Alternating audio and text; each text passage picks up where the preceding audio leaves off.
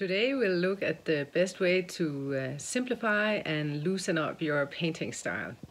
It involves getting a bit out of your comfort zone, but I promise you it's going to be fun and full of useful hands-on information. We're going to be working on small paintings like this, and I can't wait to get started.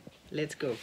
So I took a larger sheet of watercolor paper and divided it with some masking tape to make smaller individual spaces. A really great way to loosen up is to use tools and materials that are a little bit more difficult to control than what we normally like to think of. So let me show you a few ways I like to explore and experiment when I loosen up. So first I'm just going to add a little bit of paint here to my disposable palette, and I got my water out. When trying to loosen up our painting style, one of my favorite ways is actually to use very large brushes. This is a decorator's brush from the hardware store, in fact, and I like this very short handle. So try and see if you have something already that you can use. This brush was actually a friend of mine who was getting rid of some of his stuff from his old shed, and he wanted to get rid of this. And when I saw it, I thought, whoa, I really gotta have this. So it's really a case of one man's trash is another man's treasure, or another woman's treasure. So it's really old and rusty, and I think it's very worn as well, but I think it's going to be perfect because I won't be able to control this, and it's perfect for making experiments and to really not being able to control what I'm doing 100%. So let's try this big brush out. So I'm just going to wet the paper in a few spots here. And maybe I'll start with the burnt sienna. Just adding quite a bit of water because I want it moving around on my paper. So let's see here. Well, that's quite nice. What I'm trying to do now is really to get some marks down on the paper, just some different marks. It's making some very unexpected streaking marks that I sort of like. Let me get a bit more. So now I'm basically just gonna make something with this brush on all the different squares here. Try and make something a bit different and see what kind of marks it can make. Here I didn't use as much water. Here I used a lot more water. Let's see. What can we do?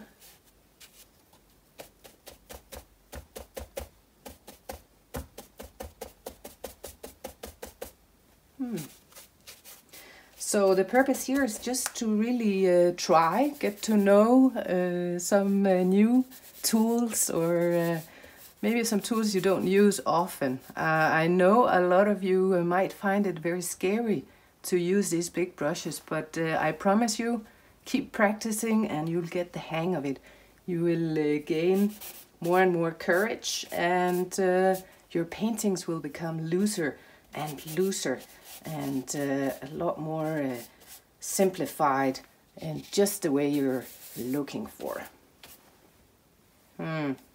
Maybe I should try something up here. Okay, my paint is actually sort of drying out.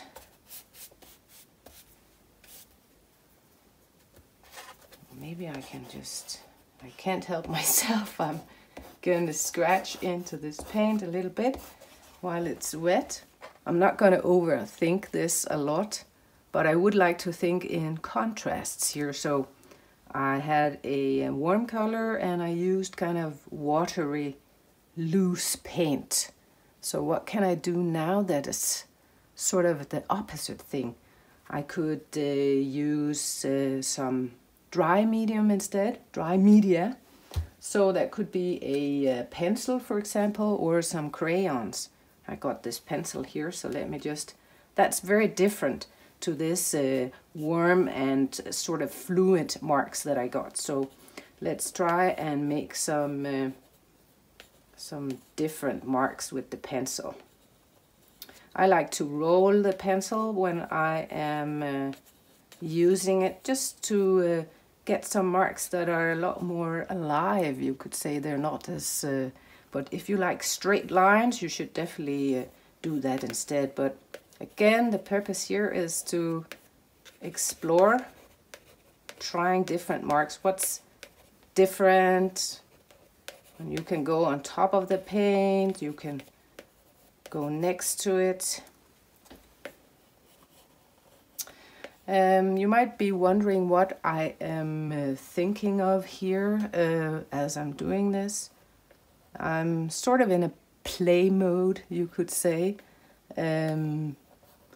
So it's these are probably based on landscapes, because if you've seen my videos before, you know that I absolutely love landscapes and things from the natural world. So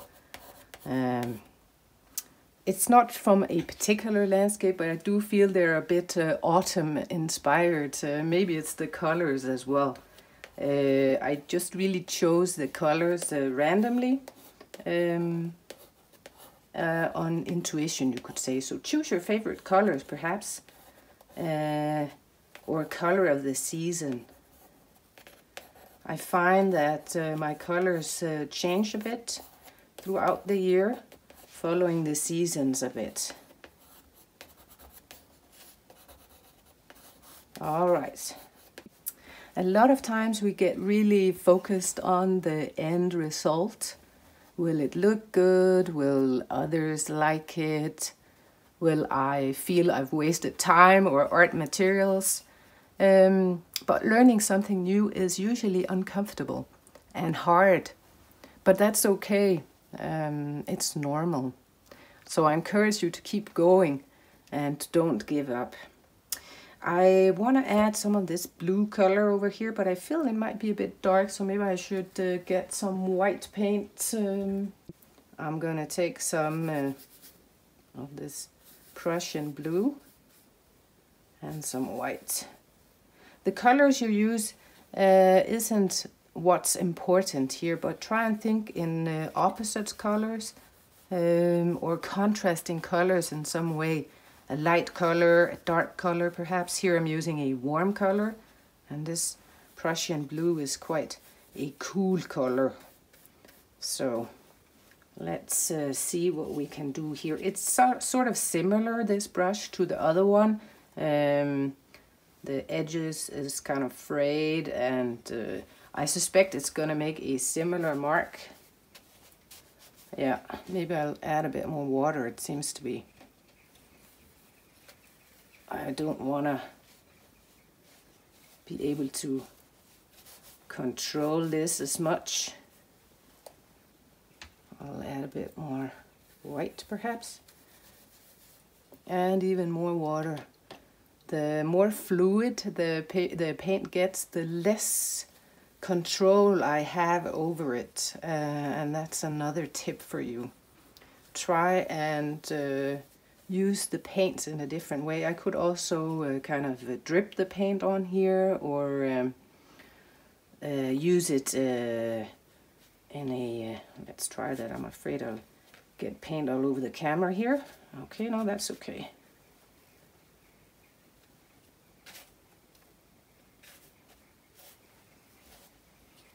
So I'm trying to use the marks differently on each painting.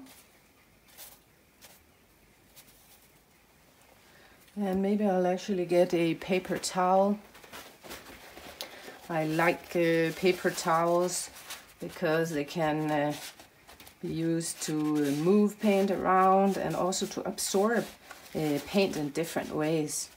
So I'm just going to use it a bit over here to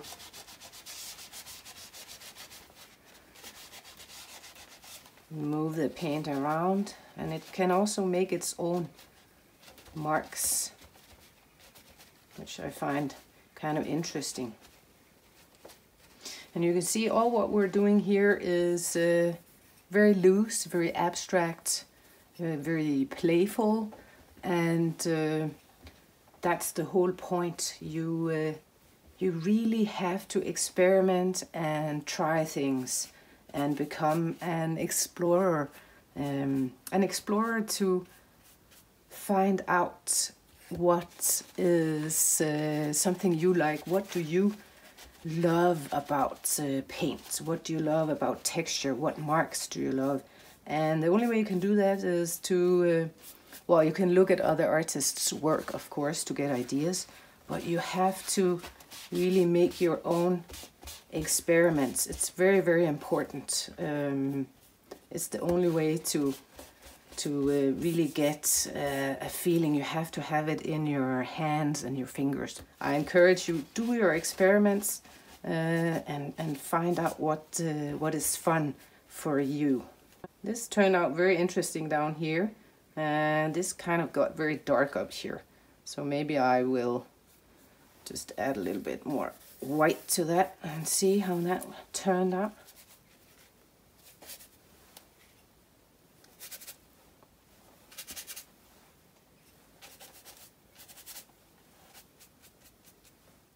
This has now been drying for a little bit, and I got some clean water as well as some black paint out, because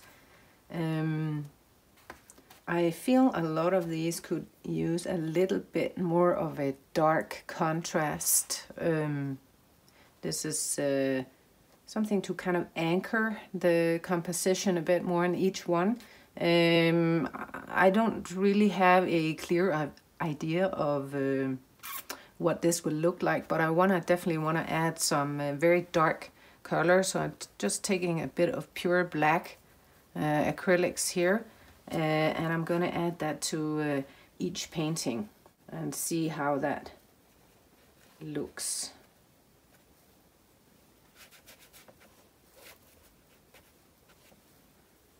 I don't really like that. So I'll move on to the next one. Let's see here. Maybe a bit of dark down here as a contrast. So here at this stage I'm sort of thinking about contrasts again. Some dark, very dark value up against some very light value to kind of spark a bit of... I can't help myself, I'm adding some texture as well. But really, it's all about playing and trying things out. What will happen? Maybe I can smear this a bit with my paper towel and see what happens. Yeah, I don't know. But it's definitely... maybe you feel the same. You have this, okay, how is this gonna look? What's the end result? And I really have to park those thoughts and not think about that when I'm working on this, because it's blocking my my creativity, I feel. I don't want too much of this dark down here. Maybe a little bit up here. So try and think in contrasts, and that's really something that I like to do. It always sort of thinking, what can I add that is different, that can make these things stand out. Actually, let me just make this all the way dark. That kind of looked interesting. Let me just keep some... I like this lighter part up here, so I'm going to put a bit of visual weight here at the bottom.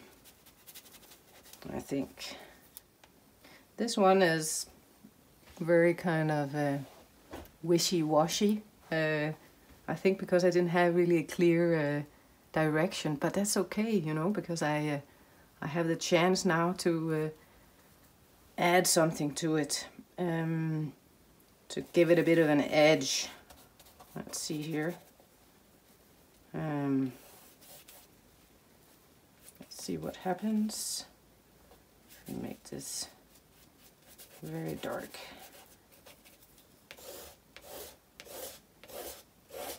That's kind of interesting because I can see the color underneath there.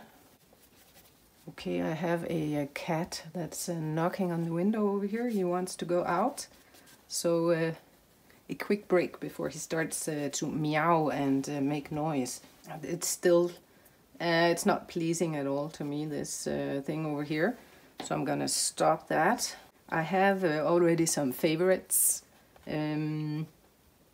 But I could keep going on these on and kind of see where they lead me. They're quite different. I have the same colors. I have kind of a similar theme, perhaps going with the mark making.